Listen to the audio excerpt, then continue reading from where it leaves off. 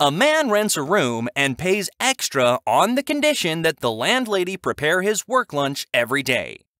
So, on the first day, she packs him a sandwich on normal sandwich bread using the prior night's leftover meatloaf, adding in some fruit and a bottle of soda.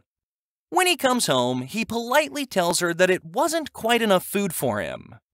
The next day, she makes 2 sandwiches, turkey this time, and adds a container of potato salad, some crackers and peanut butter, and a slice of cake. That night, he told her most apologetically that while the food was delicious, he found himself still hungry and could she possibly put in a little more the next day. The next day, she uses long slices of sourdough bread to construct a pair of huge sandwiches. She includes crackers and peanut butter, chips and dip, veggies and ranch dressing, and a whole 2-liter of soda. That night, he smiles very kindly and tells her it was almost enough food.